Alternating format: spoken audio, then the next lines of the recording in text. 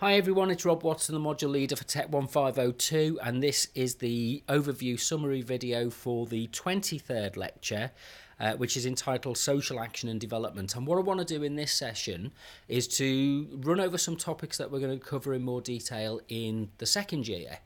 So I've brought forward one of the lectures that I do at the beginning of that session, and we'll work through it, and so you've got an idea of what we're looking for in terms of how we'll be working next year.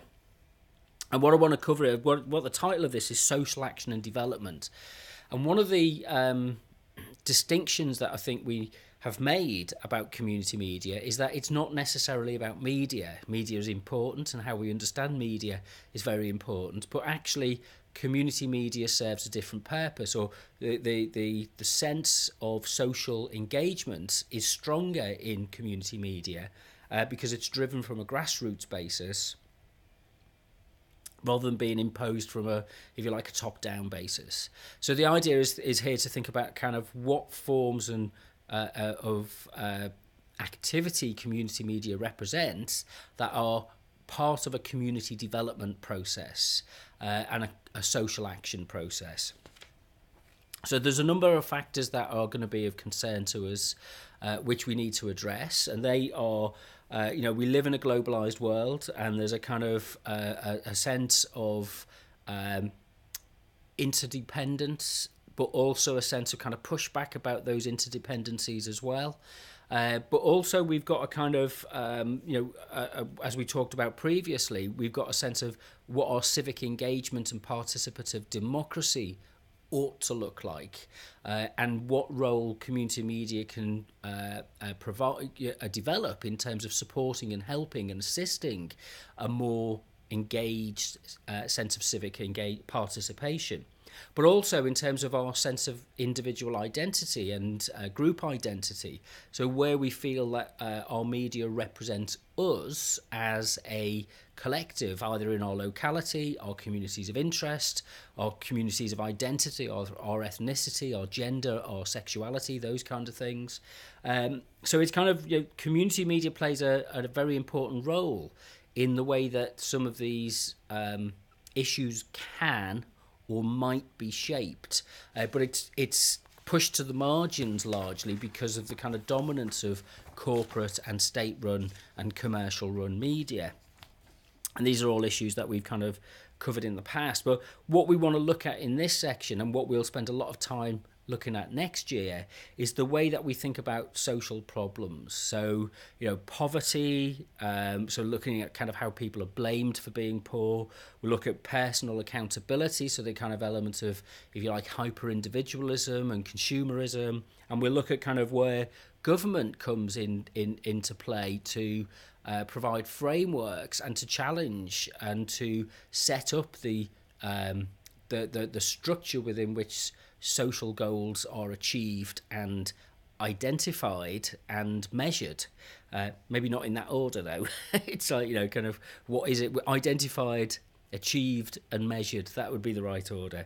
So one of the challenges is to look at social issues, but to not take them at face value, and to think about the relationships that inform many social issues and the bonds, or the fraying of those bonds, those social bonds, which otherwise would define a society. So things like, kind of where, in which way do we work? What are the work patterns? And we're going through a period which seems to be about kind of, the gig economy, about a kind of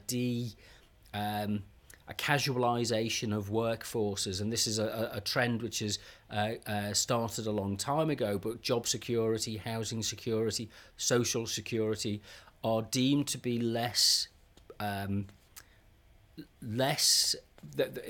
it's harder to provide these services for us in the current framework of thinking, although it's perfectly possible to provide them should we have the political will to do this. And it kind of ties in with health and well-being factors.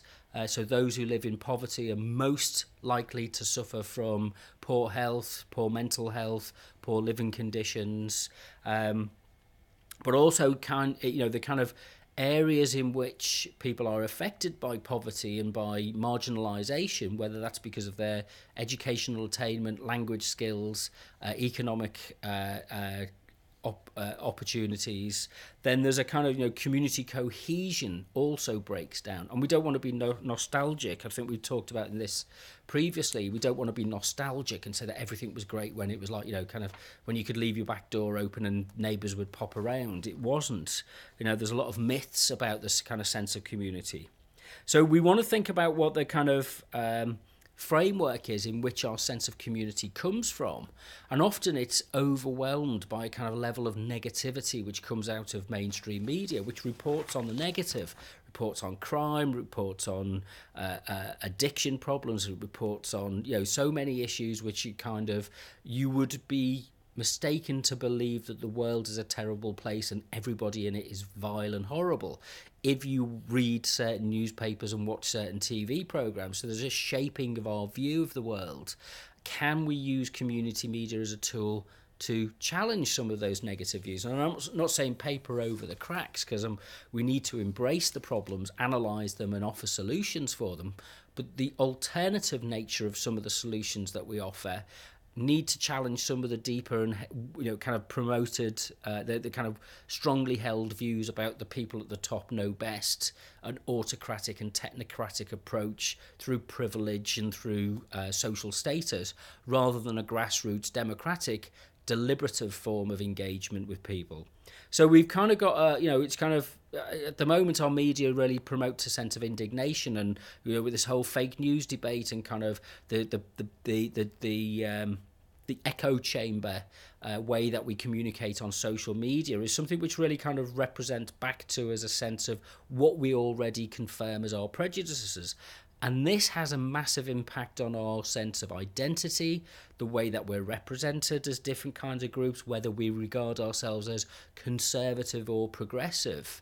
I'm massively progressive in some ways, but I'm also increasingly conservative in others, because, kind of risk. How do we manage risk as a society? How do we debate change and understand change and discuss change and risk in the same way when, some of the debates, we get promised that there's no alternative to the kind of reforms, economic reforms that are brought in. And of course there are alternatives. There's always alternatives. So, we'll look at what some of these ideas are, and we'll draw on the kind of philosopher, the political Michael Oakeshott, who talked about these ideas in terms of what he calls universitas and societas, in terms of a kind of society which gets along together and kind of emerges, or one that's planned, a universitas, one that is kind of structured and organised, and there's 5-year plans, and we run it like a machine, or we allow it to exist like an ecology, if you like.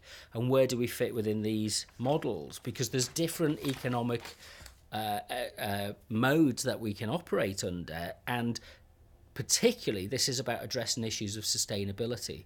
And this is going to be a big element of what we cover in the second year, is the idea of kind of what provides the groundwork and the framework for thinking about sustainable community development, urban infrastructure, healthcare, planning, pollution, transport issues, housing issues. There's all these very dominant civic issues.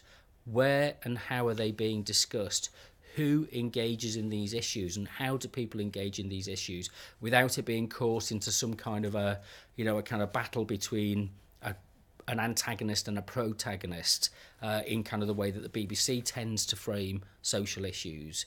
Is there an alternative way to provide support for voices which challenge and address issues of social diversity and social change and social inequality without it having to be framed, if you like, in a kind of tick box kind of way? Right, the notes for this are available on the DMU Commons wiki. Just go to wiki.our.dmu.ac.uk. If you want to carry on the conversation, just go to talk.our.dmu.ac.uk, start your own topic or join in one of the existing topics. There's plenty of material that's been shared on the discourse platform for you to read and catch up on things. But I'll see you at the lecture.